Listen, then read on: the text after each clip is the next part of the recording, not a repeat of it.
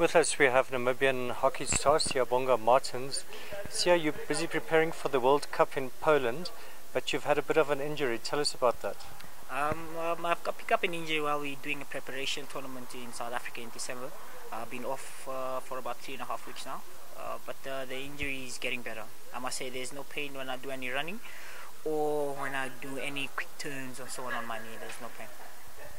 Great. So this is a dream come true for you and the Namibian team. Your first time ever at the World Cup. How do you feel about that, and how do you think you can do that? Very excited. I mean, this is any player's dream to play at world level, to play against the world's best, qualifying for a World Cup. I will do. Preparation's been going extremely well. We've been hard at work every single day, except on Sundays when we have off. We've been doing pretty well. We're expecting. The only thing we're working on, or what the goal is for now, is not to get the wooden spoon or end lost in our pool games or in the overall performance. Right, yeah, and you also had the privilege of playing in Germany. Tell us about that.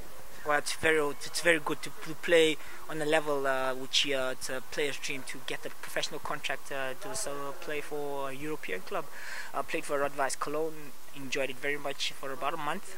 It was outstanding. And you've been invited back?